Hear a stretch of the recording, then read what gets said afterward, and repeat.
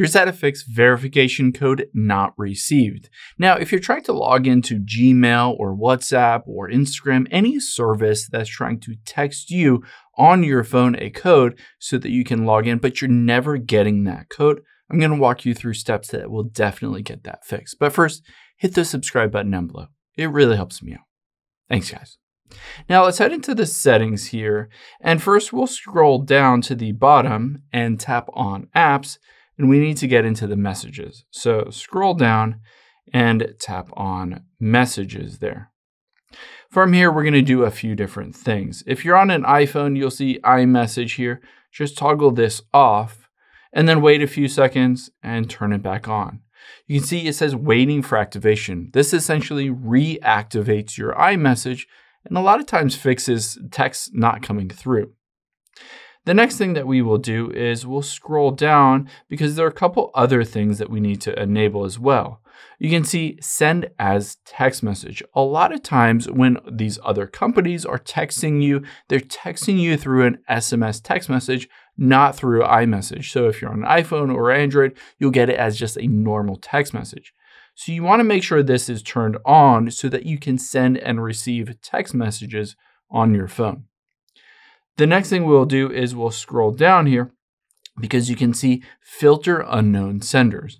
Now, if you have this turned on, I'm going to turn it off. Essentially, by filtering unknown senders, this means basically all of those text message codes that come to you are unknown senders. They're just bots texting you, and it will filter them to a different location that you might not be able to find on your iPhone in the messages.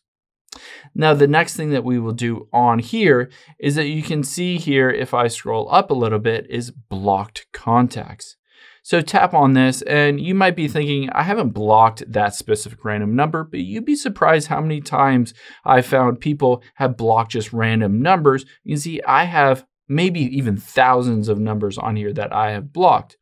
And essentially what you're looking for is the number that they will text you from. So an easy way to do this is you can say on Google, what number does Instagram send text from, for instance? And you can see if I scroll down here, it says you will find that Instagram sends text from the number 32665. So you're going to look on your blocked contacts list to see if you've blocked that number. Again, it's really easy to just get these random texts and swipe to the left and accidentally block them, but you want to make sure that they haven't been blocked. The next thing we'll do is we'll go back all the way to the very beginning here of your settings, and we're going to tap on cellular. Once we tap on cellular, you can see the eSIM line. I'm going to turn this line off. Essentially what this does is it disconnects my iPhone and the eSIM from my carrier. However, I can just reconnect it, and again, it will search for new towers and essentially reinitiate that connection so that all text messages that might be pending or trying to get to my phone will now just be able to come to my phone. And again, this fixes a lot of text message issues with that code not coming through. The last thing I would recommend doing is swiping down from the top right here. And you can see if you have Do Not Disturb turned on, this could be preventing or limiting your phone's ability to get those text messages or at least to get notifications for those. So if you have Do Not Disturb turned on, I would recommend just turning that off, disabling all silencing of notifications and turning all of those off.